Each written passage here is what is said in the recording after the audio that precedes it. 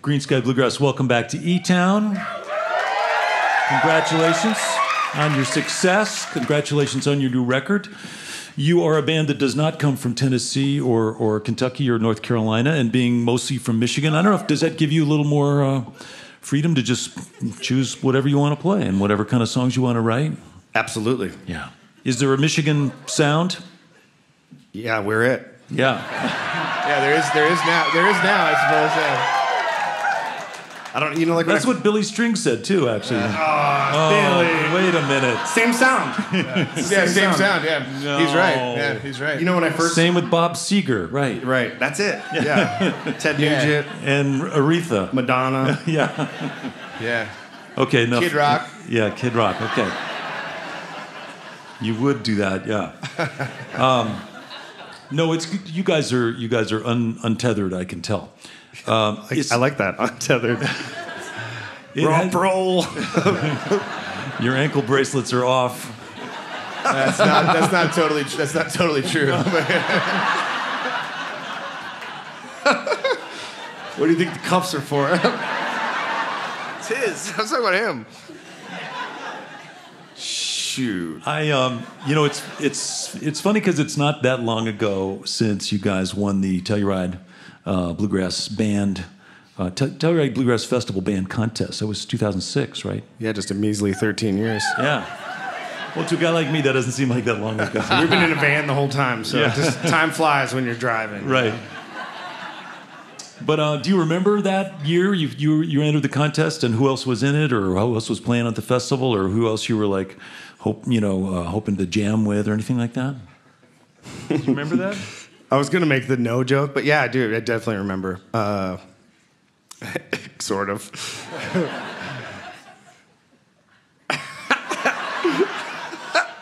Pregnant pause. Hey, baby. Sam Bush was there. Good call. Thanks for the audience help. Yeah. Good call. He's been Sam there Bush every year. He's there every year. That's true. Yeah. We could do this really well. Sam Bush was there. Jerry Douglas was there. Nick Forster was there. You know, it's pretty. Yeah. All right. Okay. We'll move on. That was for 10 points. That was a tough question, but we're gonna move on. The new record, and I just say it because it's an interesting. It seems like it's been a long time, but at the same time, it's been relatively quick to go from that entering the band contest, which means the next year you get a slot on the main stage, and then it wasn't that long after that you just were playing, and now I think you're playing there a bunch this year, this coming festival. So it's become another one of those spots where you're right at home. Yeah, we've been playing it every year for a while now. We call it the Yacht Club when you get invited into the every year club. The Yacht Club. That's exactly what it is. The Yacht Club. Yeah. You get like a robe. Yeah. We haven't gotten a yacht, but there's no yacht. It's just a robe. You get a The yacht is in the dock. The club is like I'm not going to tell you what happens at 25 years. Just we know. Yeah. We know. Okay. You forget the names of the bands that you played the contest with. I was thinking about the house band, and I'm trying to rally for this other band that I was in once upon a time to become like the next house band, but we want to call it the Halfway House Band. I love that joke. I think that'd be really Speaking good. of tethers. Yeah. Right. Only at Town Park.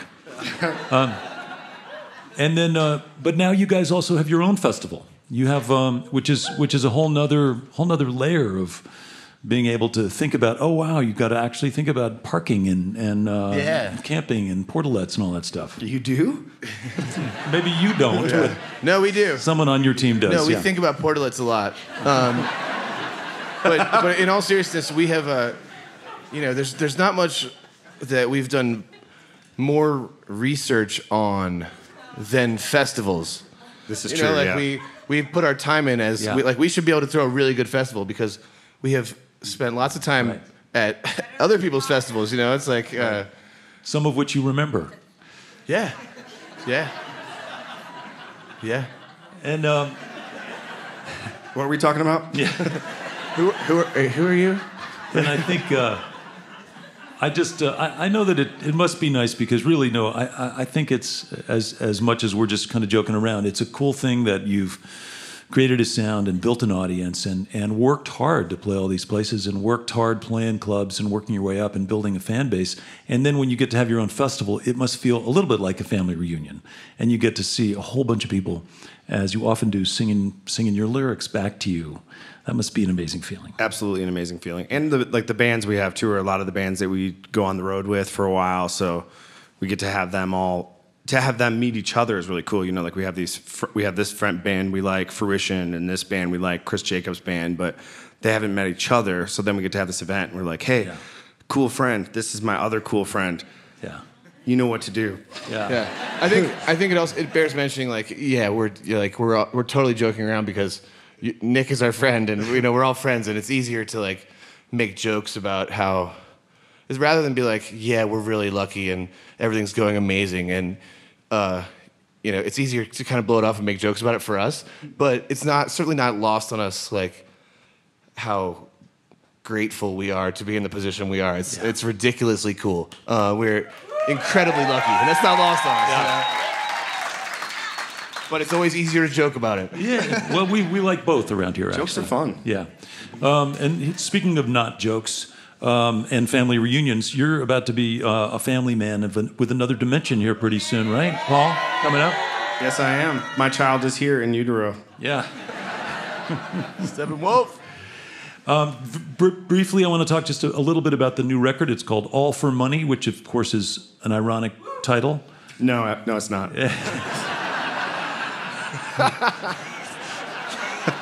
Until you read the lyrics.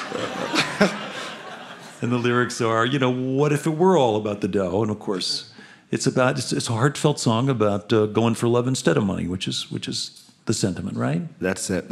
Yeah. It's about the fans. It's about the relationship and the responsibility that comes with having fans. These people that come out and see us all the time. It's a blessing, and I hesitate sometimes to say that it's also a burden because that sounds negative, but it is. Like, there's a responsibility involved. With great power comes responsibility. But that's what it's about. And I struggled with how to write that song for a long time because I was hesitant to complain. It's not a complaint, but it's just a. It's an acknowledgement that there's a responsibility, kind of like fatherhood.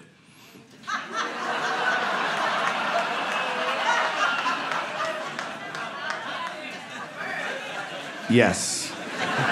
Hey, you made him real quiet. That was pretty good, Nick. You bet. Did I set you up for that? That was just great. I think the interesting thing too is about you guys spent some time making this record. You were in Nashville, North Carolina, mostly, and you wrote 3/4 of the songs. I think were most of them done before you got in the studio. Or did you do some of that shaping, shifting, and moving things around once you're in the recording mode? Some of them. You don't know. That's why you asked. Why do I say that? Yeah, you don't. Yeah. But some of them were done, but others of them were, I exposed my tick. Now it's going to be a problem. My tell. Some of them weren't very done at all. Like that first song we just played. You asked. Are you even listening? Hey, you lost us that you exposed your tick, okay? And so Nick and I were over here laughing at that because... Radio edit. I just told I reassured Anders that it was the letter T. T. Yeah. It's yeah. You didn't get it that whole time? No, I didn't get it. Yeah. That's why we're over here. But it's radio, so you could have exposed anything you wanted. It wouldn't matter. Anyway, okay. You were saying, Paul. That's a good question. Okay, here we go. Yes. I'm going to change the subject just a little bit. I was going to answer the question. Okay. Do you even remember the question? Yes. Okay. Yes. Excellent. They weren't all done. Some were more done than others, and some of the ones that were very not done became the coolest things. The first tune we played, "Wish I Didn't Know," was this real simple chord progression thing, and I presented it to the band, and I'm like, I don't know if this is like the greatest song I've ever written. The content's a little simple and stuff. And then we just came up with this idea how to arrange it, and we recorded it in one day, worked on it all day. And when we left, we were like, wow, that is not what that was yesterday. Mm-hmm. That was a very triumphant day for sure, because at the start of the day we're sort of like, hey, should this go on the record? And then by the end of the day we're like, we it was a sleeper song. Fatherhood. And we made a baby. Yeah. You know, we made a baby out of nothing. Those are fun. Like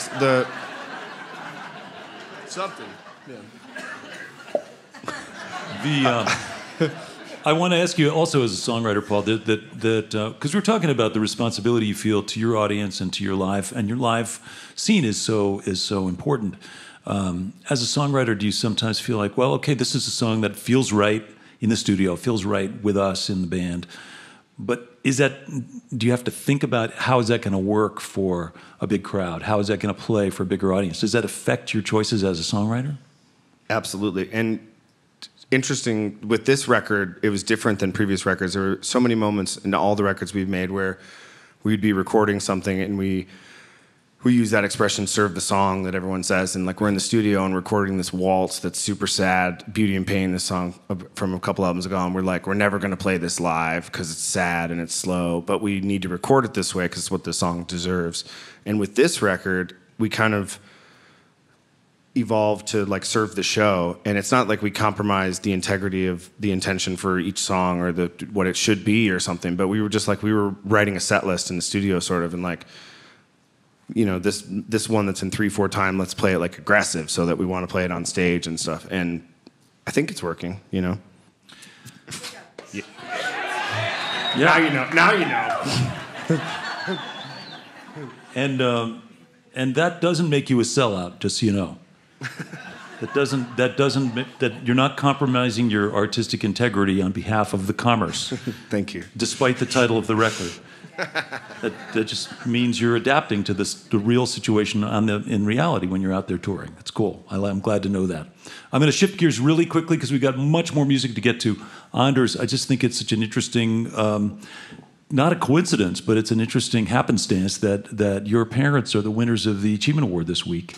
And did you know that when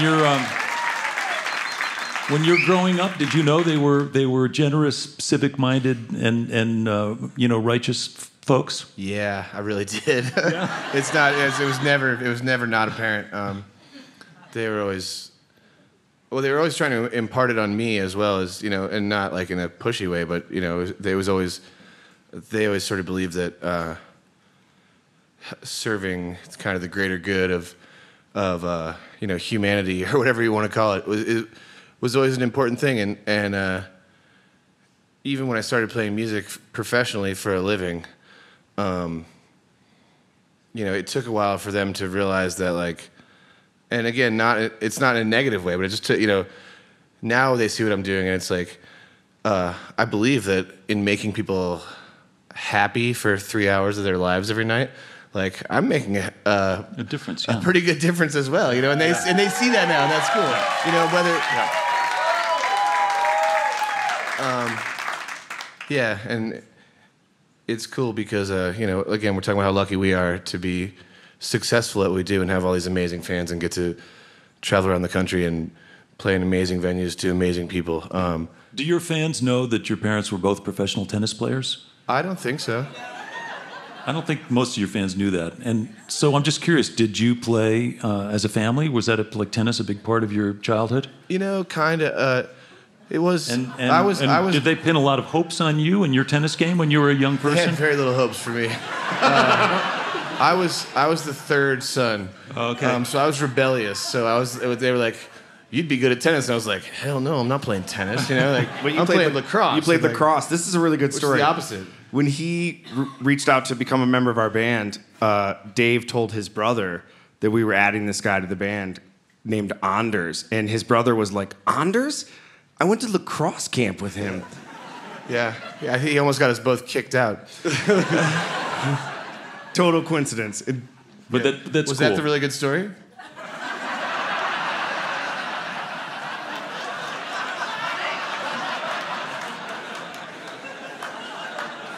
But in all seriousness,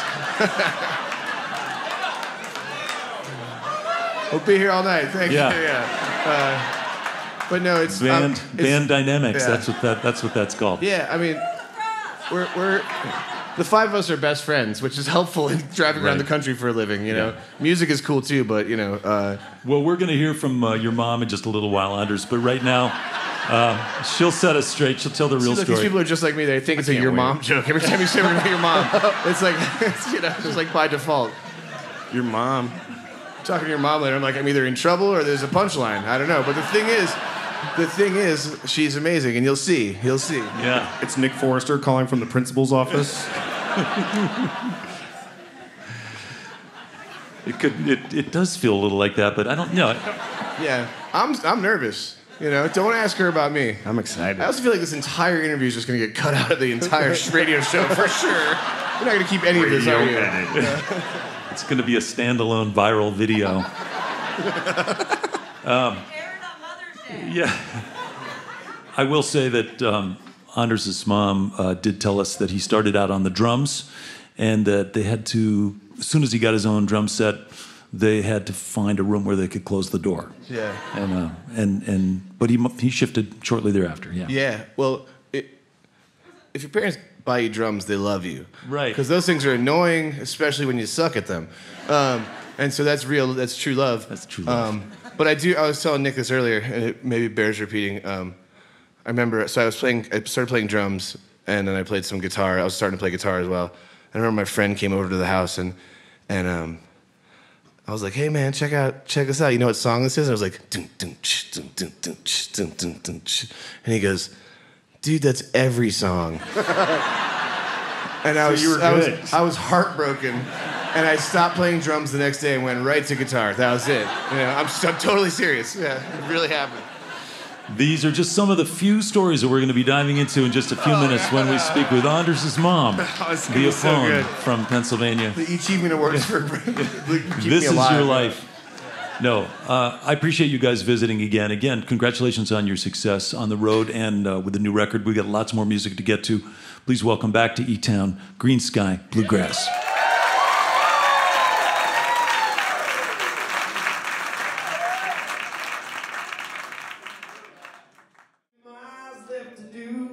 But it's free when you're in my arms. When I leave, all I do is farm.